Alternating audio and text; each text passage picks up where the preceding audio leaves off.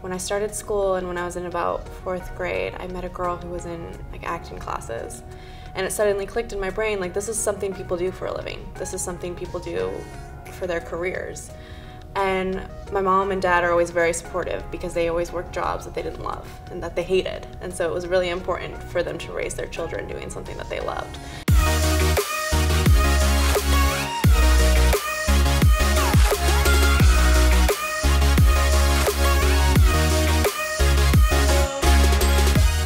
When I found out I got the Purge, I was at home with my family, and I got the call, and I saw the caller ID, and I knew, like, this is the yes or this is the no. Honestly, it's a role of a lifetime. Hey. It's our time, sweetie. Our time to escape all the pain.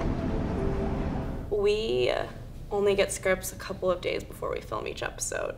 So I'm discovering the story as we go on, just like all of you guys will when you watch.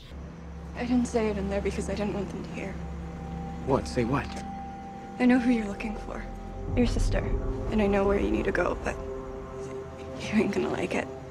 I love Gabe so much. I truly feel like we were brother and sister in another life. I really do, and it's kind of funny because Miguel and Penelope have this relationship where even though Penelope is younger by several years, she kind of takes care of him. So I feel that way with Gabe and I too. I feel like we filmed in New Orleans and there would be times where I'm like, it's 4 in the morning in a club, it's time to go home, Gabe. You were there when your parents crossed over. Did they suffer? Yes, but only because they didn't want to die.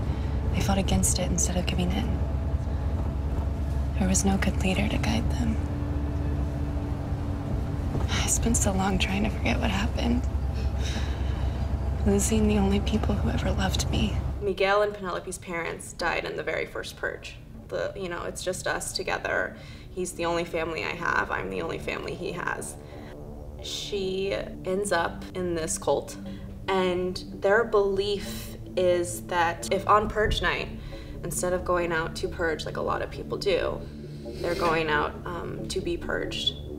They believe that that sacrifice will release the purgers of their sins and their hatreds and the anger and hate that they have in their hearts, and therefore this giving will be rewarded. Tonight, that suffering ends, my darlings. I will be your guide into the invisible, where there is no pain, only love. And so she kind of gets mixed up in this cult, and it's up to Miguel to hopefully find her before she gives. What's your sister's name? Penelope Guerrero. Oh, I'm sorry, she checked out a few months ago. Checked out? I mean, there would be stuff that I would hear about where I knew that they weren't likely gonna go for someone who looked like me, but I didn't care. I wanted to audition. I would put myself on tape and I would be like, look, just send this to them. If they don't watch it, that's on them, but it's not gonna be on me. I feel like I've always kind of only experienced this movement of being inclusive and trying to do better. And of course, there's always moments where the effort isn't there or the effort isn't genuine either. But I think it is changing. I think it is getting better. And I think it's important to also not wait for that. To just put yourself out there and do it.